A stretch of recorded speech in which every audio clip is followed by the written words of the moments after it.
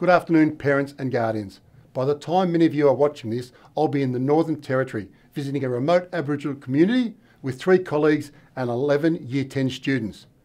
We will be working in the local school called Nooka, working with local teachers and students, and outside of hours we'll complete community service both within the school and the local community.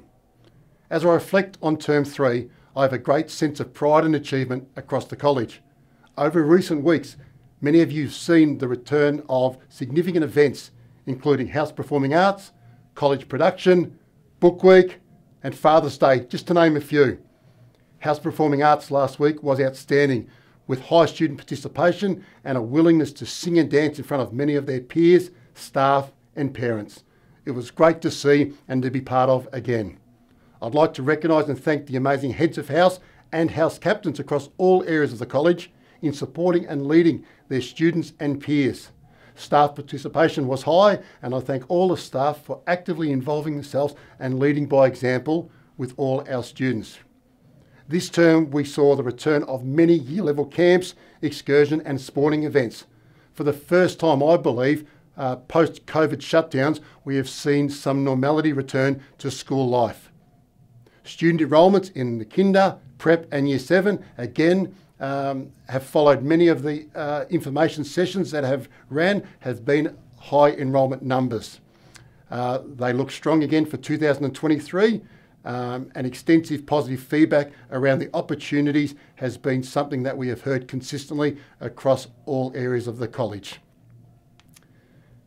Amongst the multitude of achievements of students throughout the term, behind the scenes, Term 3 requires a huge amount of planning, preparing and documenting for the structures for the college in 2023.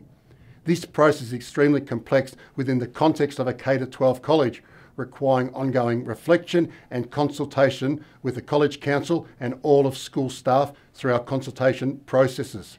I would like to thank all members of the college leadership team for their ongoing leadership and guidance for both your areas and for the college as a whole throughout the term. Additionally, I would like to take the opportunity to thank all of the dedicated staff of the college for their professionalism in supporting all students in all aspects of college life. Staff shortages have again continued to provide additional challenges on a daily basis, but due to the commitment and support amongst all staff, we have managed in the most effective way. Can I respectfully remind all parents about the mobile phone policy?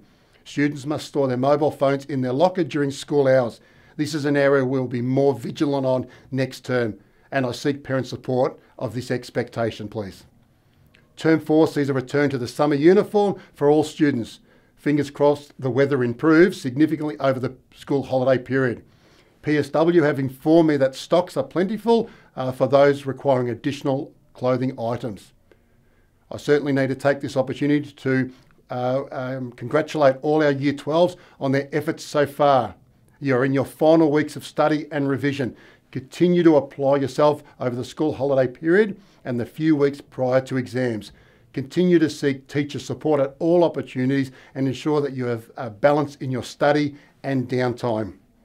I'd like to wish all students good luck in their parent-teacher interviews. Use this time effectively to take on teacher feedback to ensure you complete Term 4, maximising your full potential and achieving your best outcomes.